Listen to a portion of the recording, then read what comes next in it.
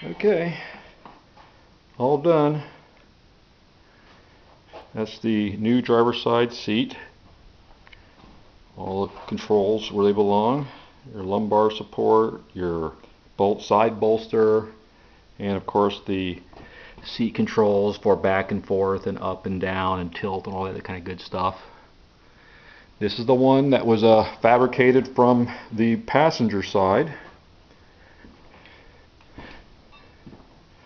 All we gotta do is, maybe I'll get a good cleaning of it, but it's in pretty darn good shape.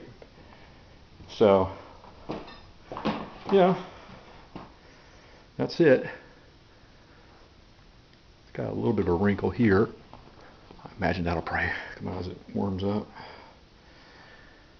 But I'll clean it and, you know, prep the leather and all that kind of good stuff before I put it in. The only thing I'm not 100% sure of is these two wires, these two switches have wires and air valves. The air valves are easy, but the wires, the plugs were the same, so it's possible I got the wrong support going to the wrong thing.